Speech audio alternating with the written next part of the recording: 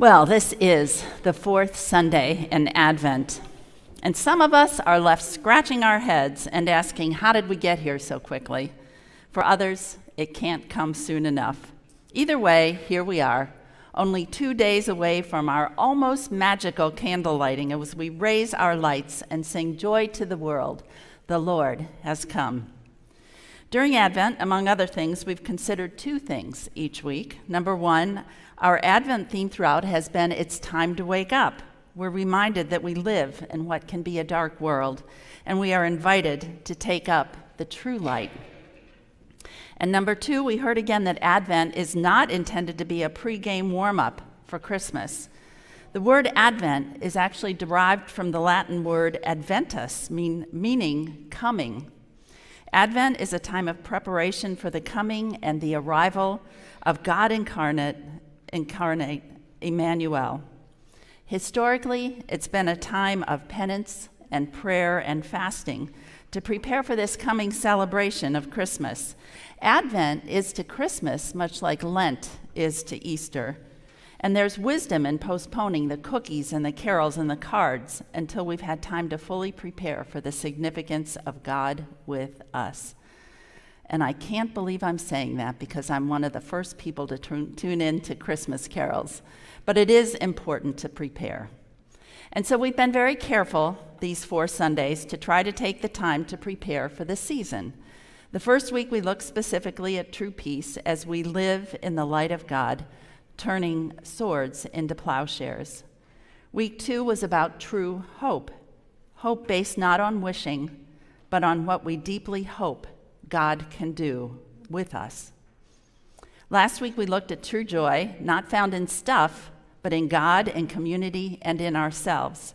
And this morning, it's all about love, the power of true love.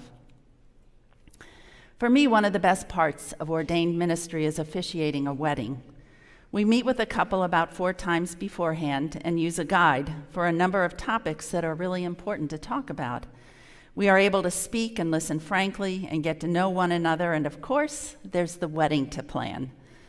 Early in my career, at the rehearsal the day before a wedding, the couple suggested that I might want to emulate a priest in their favorite movie. I had never heard of The Princess Bride, but you can bet that I watched it in an effort to better hone my officiating skills. See what you think.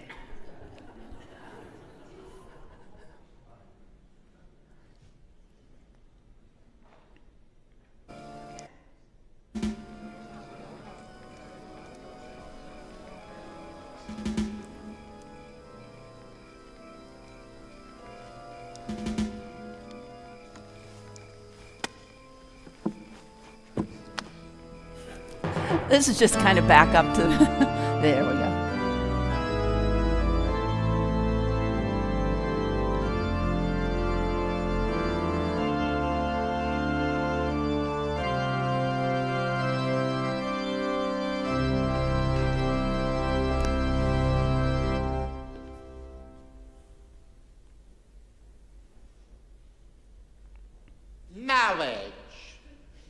Marriage is what brings us together today.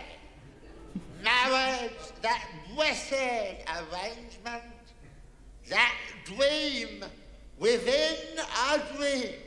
Stand your ground, men! Stand your ground!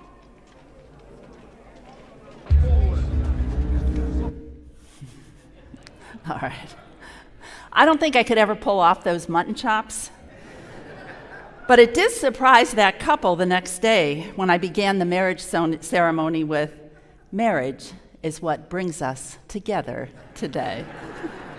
The words, but not the accent. So for those who haven't seen the movie, the major theme is love. In fact, love totally drives the action of the whole story. It's based on the deep love between Buttercup, who was the bride at the altar, and Wesley, the farmhand, who, incidentally, is not the groom standing next to her. That's Prince Humperdinck, who was smitten by the lovely Buttercup and was forcing her to marry him. And just outside the chapel at the very end, in the darkness, Wesley and crew were ready to stop the wedding at all expenses. So we have love, a forced love, not a true love.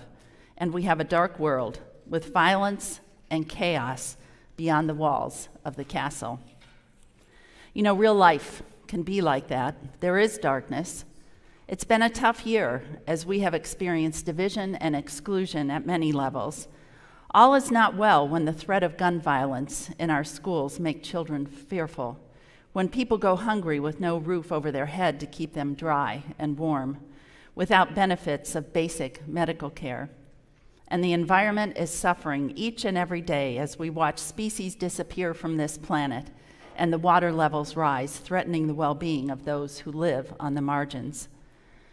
And on a personal level, we've all experienced upheavals and at times carry the weight of fractured relationships, financial pressures, physical illnesses, and the frustrations of life out of control. And at the very least, this time of year is a time of tremendous expectations, and sometimes a way in which shopping and cleaning and cooking and wrapping and card addressing and visiting can drain us more than fill us. We expect a picture-perfect Christmas. Expectations can be exhausting, and we're not feeling the love like we wish we would. And so we turn to Scripture, to a very familiar story, to see if we can find some new meaning, some new inspiration, and what light it can shed as we think about the power of true love.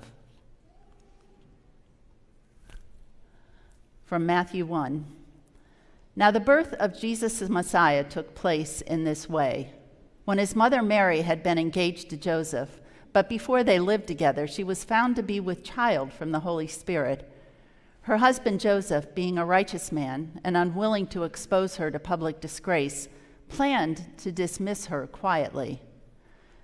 But just when he had resolved to do this, an angel of the Lord appeared to him in a dream and said, "Joseph, son of David, do not be afraid to take Mary as your wife, for the child conceived in her is from the Holy Spirit. She will bear a son, and you are to name him Jesus, for he will save his people from their sins." All this took place to fulfill what had been spoken by the Lord through the prophet. "Look, the virgin shall conceive and bear a son, and they shall name him Emmanuel," which means God is with us. When Joseph awoke from sleep, he did as the angel of the Lord commanded him. He took her as his wife, but had no marital relations with her until she had borne a son, and he named him Jesus. This scripture serves to remind us that the preparations for the first Christmas were anything but conventional and were far from proper. There had to be extreme turmoil in the Holy Family. Think for a moment about the distress that this must have consumed both Joseph and Mary and her whole family upon learning that Mary was pregnant. Engagement meant something very different in those days. The bond between Mary and Joseph at this time was contractual, not merely social like our understanding of what it means to be engaged today. The ancient world was immensely serious about betrothal. Legally, a couple was considered bound to one another, and there was no way to easily unbind. While they had not yet moved in together or consummated their union, they were, for all intents and purposes, married. And according to the Hebrew scriptures, a pregnancy at this time was considered adultery, a crime punishable by death for the woman, most likely death by stoning. By the time of Jesus' birth, it appears that some of the religious requirements surrounding infidelity may have eased up some, and punishment by death was most likely replaced by a formal public renunciation of the woman, a ritual that would have shamed and shunned her and her whole family for life. The implications for Mary were clear. And then there's Joseph. We don't know a lot about Joseph, who is thought to have died by the time Jesus began his public ministry. In Scripture, Jesus is referred to as the carpenter's son on at least one occasion, so it seems that somebody looked at Jesus and recognized something of Joseph. We do know something about Joseph's character. When Mary is found to be pregnant, Joseph, being a just man and unwilling to put her to shame, resolved to divorce her quietly. Even before the angel appeared to Joseph in a dream, Joseph did something unexpected and unconventional. He resolved to bend the rules, and he did what flew in the face of the expectations of that day. He resolved to stand aside quietly and to leave Mary and her family with their dignity intact. Joseph followed the pull of something else. He heard the call of something deeply countercultural for a man in his situation. And here's the remarkable thing. For someone about whom we know so little, Joseph had the wisdom, the courage, the boldness to follow that call. Joseph didn't know that Christmas was right around the corner, but I think that he did hear the call of Advent. He heard its quiet, insistent longing for light to shine into the dark corners of the world, a world where love dares to speak its name, a world in which the greatest power is true love in the form of Emmanuel. God is with us. The love that Jesus taught, the love he stood for, the love he was killed for, was just that kind of non-abandoning, instinctive, sheltering, protecting, guiding love. That kind of patient, quiet, healing love. That's the love of Jesus, and the love of his father, Joseph. And that's the love of God. That is the power of true love. Joseph didn't send Mary away full of shame. They married, they made their home and family, and the rest is history. For Joseph, to hear the call of God's love was the dawn of a distinctly countercultural decision and vision. It is, if, as we said, Advent is about waiting, it calls us to let that true love of God to free our souls, like Joseph's, to envision the shadowy outline of a new world that is just beginning to dawn. Dr. Martin Luther King Jr. said, "We must discover the power of true love, the redemptive power of true love, and when we do that, we will make of this old world a new world, for love is the only way." Advent calls us to remember the love of Jesus and Joseph and the love of God. It calls us to let God's true love gradually take root deep in our being, freeing us for new expectations and the birth of something within us and for us, the arrival of Emmanuel. God is with us. God comes to us as we are, not as we should be or are trying to be or have promised to be or someday will be. God comes to us as we are, today, this moment. And that, I believe, is the promise at the heart of Joseph's story. God came to Joseph and Mary at the birth of Christ. And in a similar way, God also comes to us through Jesus. John Pavlovitz is an author, pastor, blogger, and activist, and we hope to engage him here in the months to come, so stay tuned.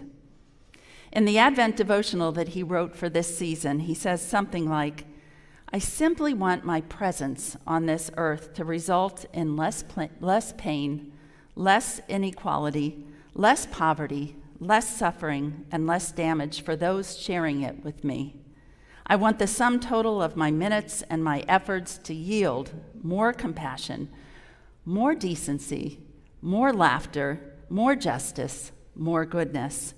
In other words," he says, "I just want to do love right." Emmanuel, God is with us. God is really with us, and we too can do love right. I had the delight and honor of hearing Episcopal Bishop Michael Curry preach in Washington, D.C. at a conference that I was attending. Later that summer, he was also the guest preacher at the Royal British Wedding, where he wowed the world with a message of love, of true love. I'd like to share a few of his thoughts in that message with my own spin. Imagine this tired old world where true love is the way. When true love is the way, no child will go to bed hungry ever again. When true love is the way, poverty will become history. When true love is the way, the whole earth will be a sanctuary. When true love is the way, we will lay down our swords down by the riverside. When true love is the way, we will treat each other kindly and with respect. When true love is the way, we know that God is creator of all and that we are brothers and sisters, God's family. That's a new human family, a new heaven, a new earth, and a new world. The power of true love, stronger than any darkness or power. Yes, this is Emmanuel. God is with us. This is true love in flesh and blood. Let every heart prepare him room. Come, Lord Jesus, come. Amen.